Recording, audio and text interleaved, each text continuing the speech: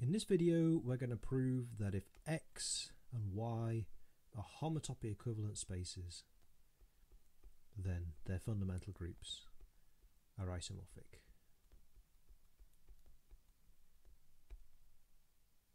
This is what we're going to prove, but first I need a lemma. So I need to prove that if F is a continuous map from X to X, and it's homotopic to the identity map,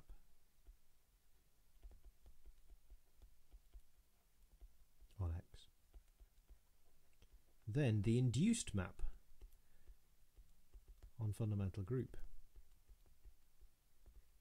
going from pi1 of X based at X to pi1 of X based at f of X, is an isomorphism.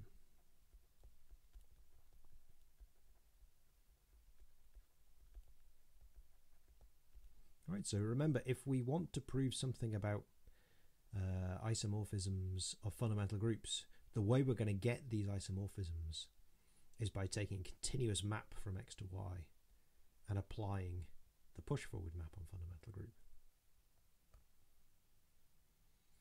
Okay, so let's prove this lemma.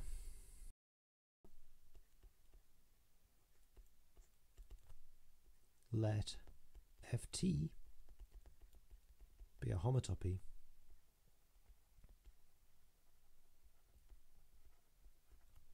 from F0 be F to F1, which is going to be the identity, and let delta be the path traced out by the base point little x under this homotopy.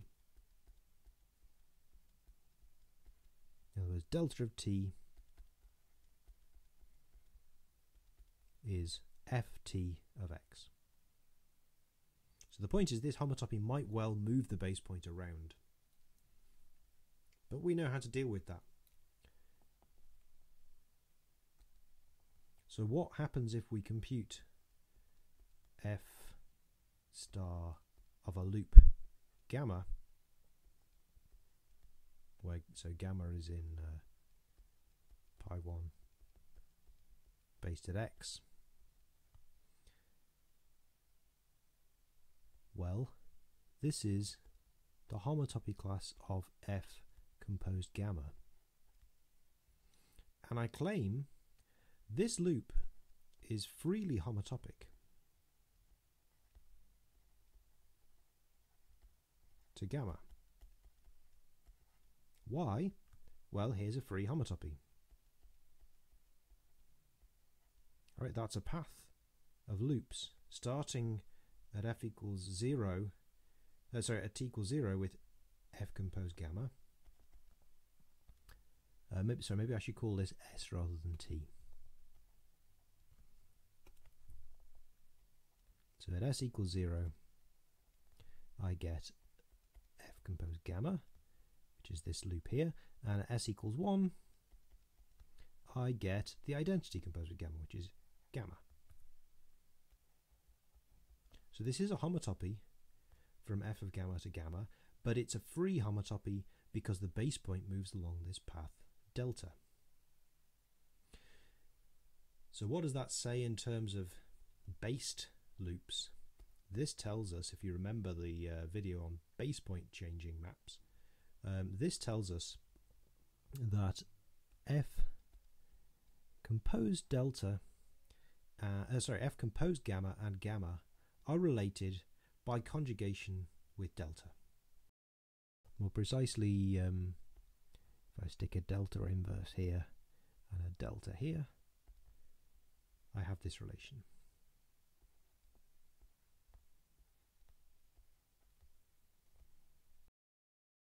Let's draw a picture of this. Here's gamma based at x. Here's the path traced out by the base point under the homotopy. Here is this loop compose gamma, and along the way I have fs compose gamma. So it traces out this kind of tube, and from what we saw earlier on, I guess maybe actually this inverse should be on the second guy.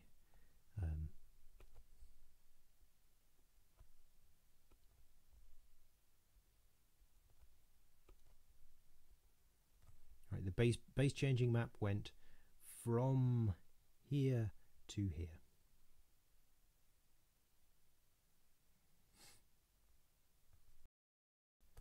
Now we also saw when we talked about base changing maps that this map that went from gamma to delta gamma delta inverse is an isomorphism.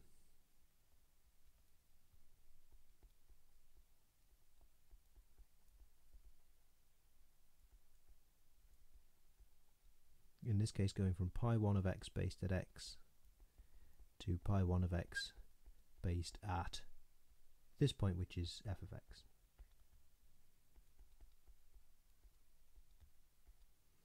And what we're saying is that the push forward map agrees with that. So that tells us that the push forward map is an isomorphism.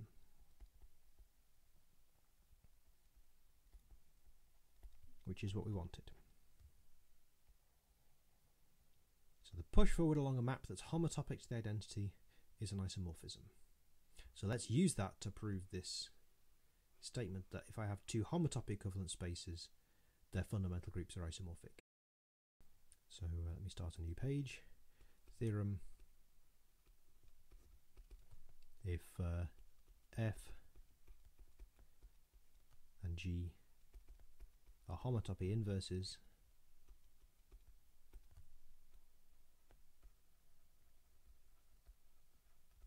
so that x and y are homotopy equivalent,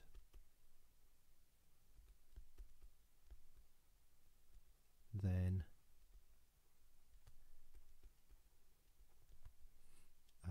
f and g are both isomorphisms, or f star and g star. The induced maps on fundamental groups are isomorphisms.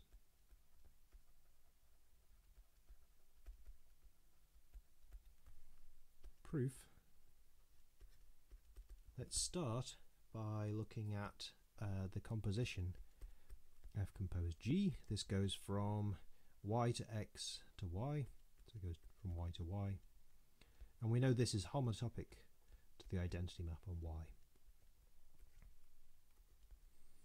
because f and g are homotopy inverses. Because this is homotopic to the identity, the lemma that we just proved implies that f compose g star is an isomorphism.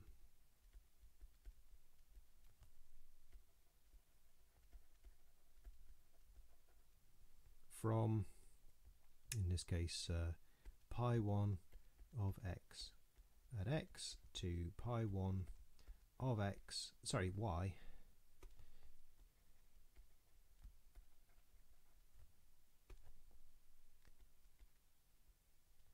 based at say little y to pi1 of y based at f of g of y.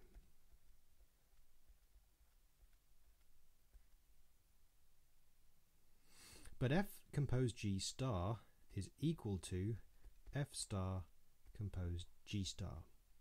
This is the functoriality of the push forward map. In particular, this tells us g star has to be injective, because if g star failed to be injective, it would have a kernel, and then this composition would have a kernel, but it's supposed to be an isomorphism. So this implies g star is injective. Similarly, if this composition is supposed to be surjective, because it's an isomorphism, f star has to be surjective, because if f star missed something, then the composition would miss that thing.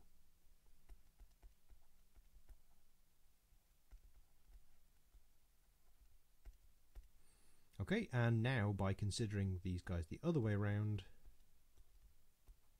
This is also an isomorphism.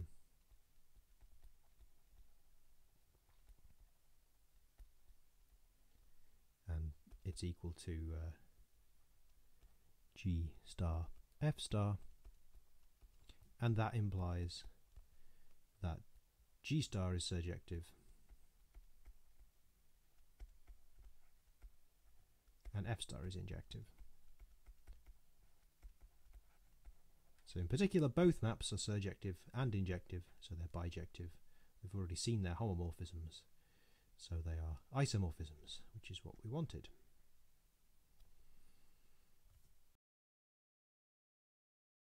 Fantastic. So this means if we have two spaces that are homotopy equivalent, we can compute fundamental group of one by computing the fundamental group of the other. And you can really simplify spaces quite a lot using homotopy equivalences. So we've seen a couple of examples. When we come to the section of the course on cell complexes and the homotopy extension principle, we'll see loads of examples of homotopy equivalences of spaces, to which we can then apply this theorem.